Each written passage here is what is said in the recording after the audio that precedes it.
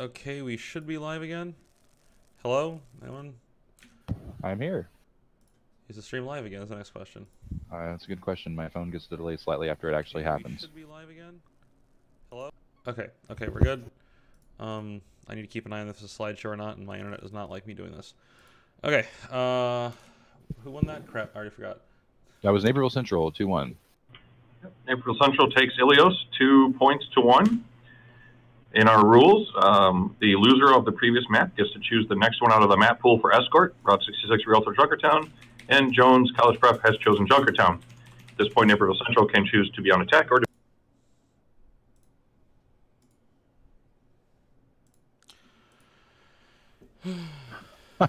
Goats? Oh god, those are bad words. Eclipse wants to run goats here. The not so nice microphone is Terp.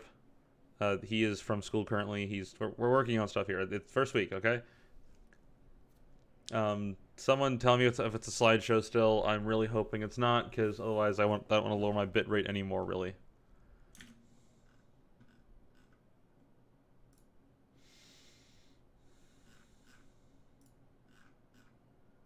So NCHS has chosen to defend Junkertown first.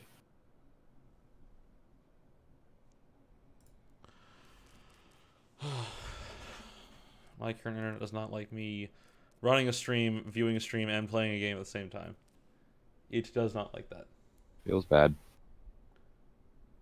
Okay, I'm hoping this works. Why'd they choose Junkertown? It's the best of the three, of course. because I told them you didn't like it. You just hate me, Turf, don't you? Yes. At least you're honest. Junkertown is, in all seriousness, I've always enjoyed Junkertown because it's a map that allows a lot of different compositions to work.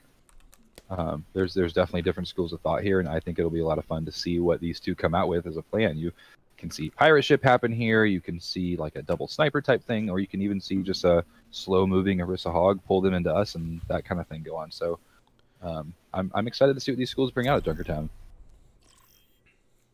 Welcome to Junkertown. I think based on what we saw, in the previous map, you probably see some more of that brawlish type comp in the first one. Though you could see some wonky things. We'll see what happens. But as we move on, I expect to see a little bit of Hanzo play, some May, working some angles. So as a relative outsider here, what I'm seeing a lot of is just not really contiguous fights. It's very stretched out. Mm-hmm. Yeah, I was just going to ask, like, if you're these teams, whether it's Naperville Central or Jones Turf, what kind of things do you think you improve on or learn from that last match? Maybe not improve on, but learn about that last match and take going forward. If you have time to talk about it, I think target focusing was a big problem. Like I said, we had a lot of people spread out and a lot of targets going down left and right. So you got to get your shot caller working. Aside from that, just your alt cycling and management. You know, like we talked about, to take a point, you burn all four. Yeah, you win that fight, but you have to think big picture in the long run. You know, how are you going to win the map? So we'll see if they can improve on some of that a little bit. I was kind of wondering if we were going to see a little pirate ship, and I think you're going to have your wish. I tell you what, I love me some pirate ship. My guys faced a double sniper pirate ship in Overwatch Open League last year, and it did not go well. Well, the good news is you can't have that anymore, so. Thank God. That was just awful. I like the Torbjorn pick. 4, 3, 2. It's interesting. I don't think it's going to have a lot of effect whatsoever going into a double shield with the Bastion going at it, you know. It's going to be hard for that turret to get any actual work done, but we'll see what happens. I think if the Reinhardt player for Jones would have stuck with Roadhog, they would have been more well-suited to handle this, perhaps. But they're going to have a problem here where their shields are just constantly burning down and they can't really get in the face. Yep. So you're looking at the split backline DPS, not double sniper, but still good enough. But at this point, yeah, anytime they try to get up into the face of that Bastion, well, and I stand corrected. They get Bastion off of it. Can they make it finish the fight, though? The Widow's spacing them out a little bit. It does appear that the defense has somewhat held them for now. That turret it is there. Still 5v6, though. Yeah. I'm not sure that Jones has figured out where this turret is yet.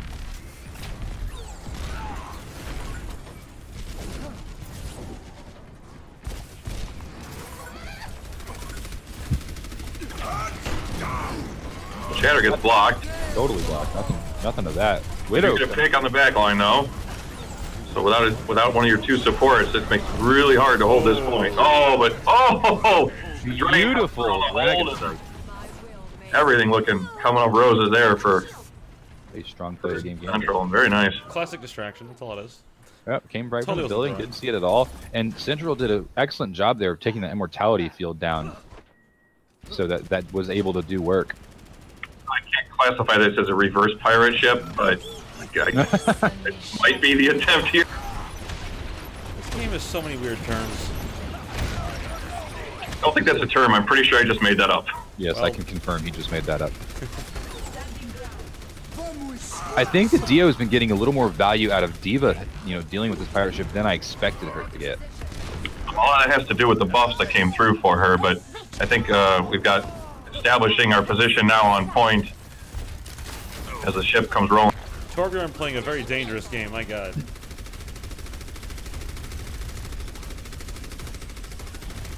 They're not going to be able to wait for their teammate to come back, so if they're going to stall us out, they're going to have to get on the engage, otherwise back it out right now. They're going to give it up. No, they came in at the last second. They waited out as much of the bongo as they could, but yeah, it's not going to be enough because that bongo was still there all this time and all this damage being put out. It seems like a pretty easy win for Jones here. Charge for charge. But Eclipse making me think about something. It's not all Torbs coming through, but we get a backline picks. Again, we've still got Jelly alive, just mowing people.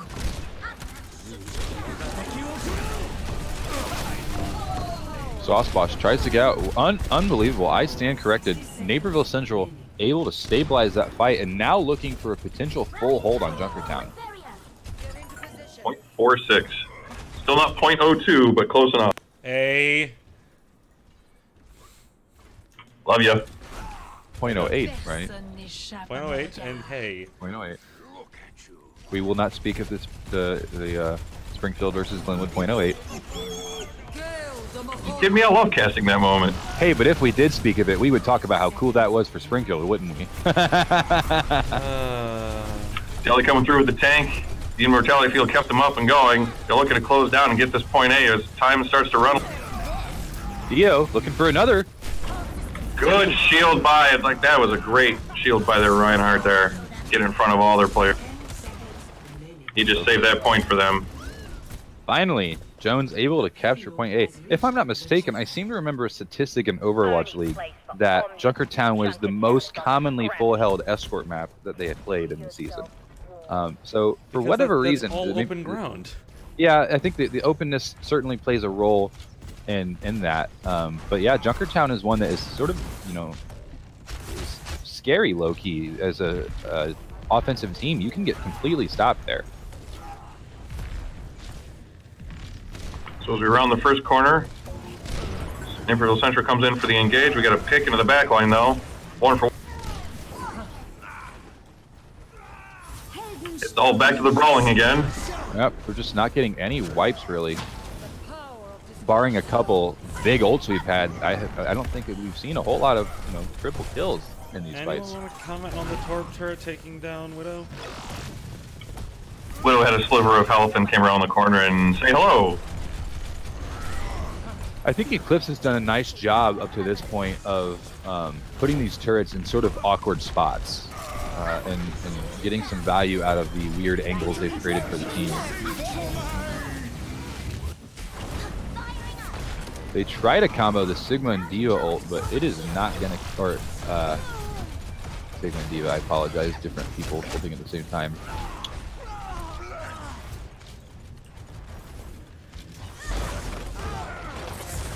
Eclipse doing work. Maybe your opposite pirate ship has some merit to it here. Or seems like Eclipse is getting a lot of value out of Torb that I did not expect to see. I'm all a fan for it, that's for sure. Yeah, it's fun. Sometimes when you see changes out of meta and stuff like that, it's refreshing more than. Can we not fill the entire chat with letters? Guys? I appreciate you know your alphabet, but now's not the time.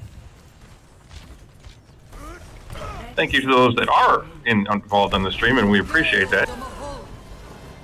The Reinhardt mental games are going on right now, but Jones's Reinhardt drops, and without him, this shatter can be big and blocked.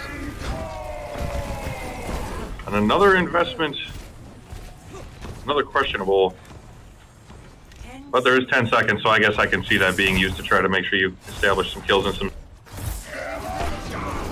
Oh, big shatter. Oh, the counter shatter's there. Here comes the Dragon Strike. The Immortality Field comes up.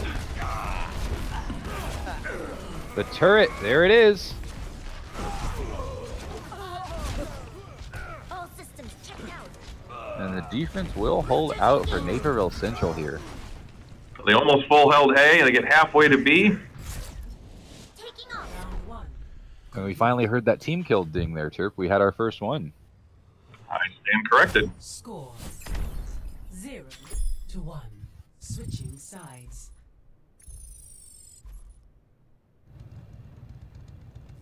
Initiating match. So with the Torb on defense, do you expect to see any inclusion of Torb on offense in sort of this composition to the point? Or you think they're maybe switched to Bastion? Or what are we going to see here out of Jelly? Or, I apologize, Eclipse. It's hard. I think you're going to see they're going to be looking for those backline picks, kind of like they did on the last map, where they were trying to split a little bit, and it worked for them for a little bit on the controls. And it is a wide open space, so I don't expect to see a Torbjorn for sure. Bastion's a possibility, but we'll know shortly. Oh my goodness, he's not going to do it again. He looks like he is. Oh yes, We particularly do have a delay on the stream, correct? Because I feel like there's a little mind reading happening. Calling as soon as Terps called things, it just seems like these guys are picking against him on purpose. Well, that's be me. I didn't put a delay on it. I got the one. I got the one pick as far as the sniper goes, but otherwise. And we do see the May coming out from Jelly that you mentioned as well.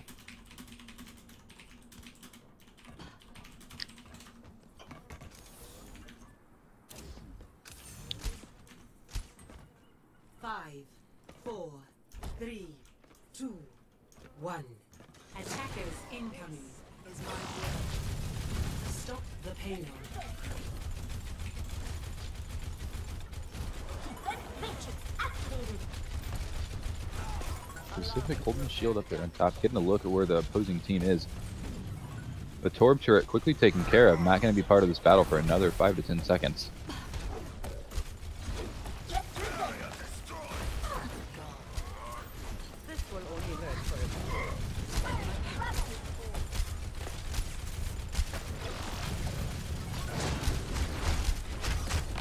In your face pressure that we've got going on. Eclipse coming around the side, looking to set up his turret.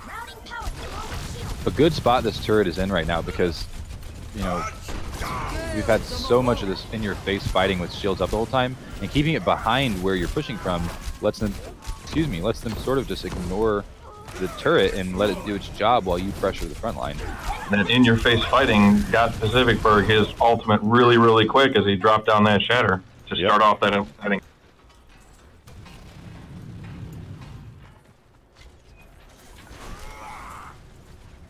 Dio gets right up in the face of the Hunter, charging up, trying to push them back and not allow them to engage here. Already Naperville Central with a much better time pushing in here than Jones had. Here comes a Dragon Strike from Jones. Not going to connect, but it does split the team up in half.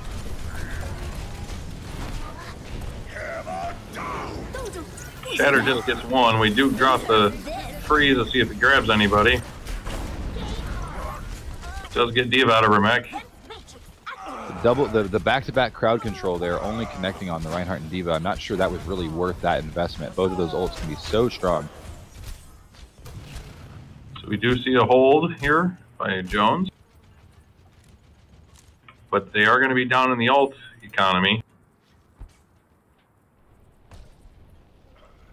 Not to mention Eclipse's Torbjorn, another Molten Core. It's great for zoning if they can get it close to the door again. Oh, that's a big pick. Nerf this.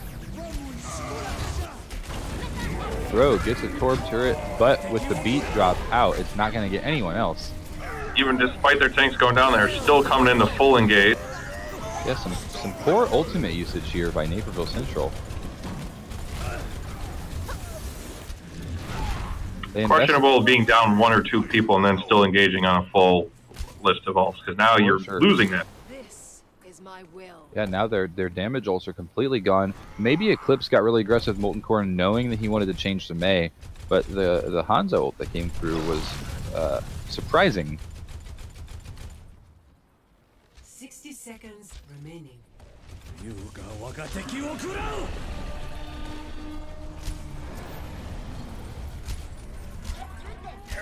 See, Backline, huge 5-person there. shatter.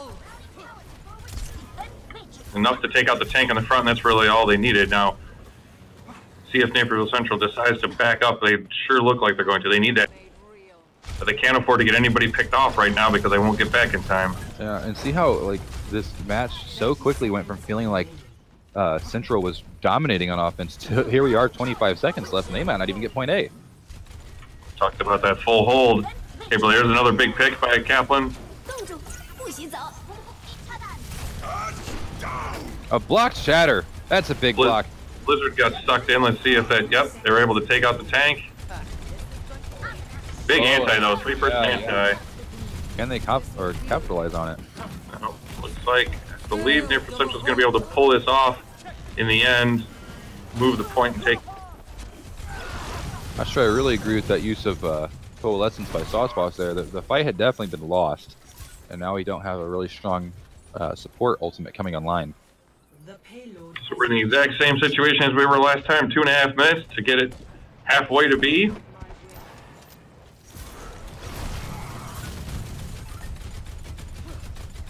Let's see. Central definitely with the ult advantage going into this. Yes, They're going to have 4, possibly 5 online by the time the engagement occurs. you got to think they know they have an ult advantage here, and they might throw quite a bit into this just to try to win the fight right now while they do have that ult advantage. For that one, let's see what comes next. Yep, they should cycle. Hanzo drops. Blitzcrank gets his mirrored opposition. No kills there, but we're going to see the Blizzard on point. They invested all 4. Here's going to go the tank. Oh, and tank and Moira go down. Diva gets knocked out of mech. A huge Diva bomb by Dio Ryan again, and that is going to win Junkertown for Naperville Central. So the combo wins in that game. You drop Blizzard on point after they're already forced to be close because they can't give up. They can't give up distance, so they close in, get stuck by the Blizzard, and 1 Diva bomb later, we find ourselves with the Naperville Central taking the match. 2 maps. We will play the 3rd map for map differential, but for right now, Naperville Central has won this. Quadruple kill.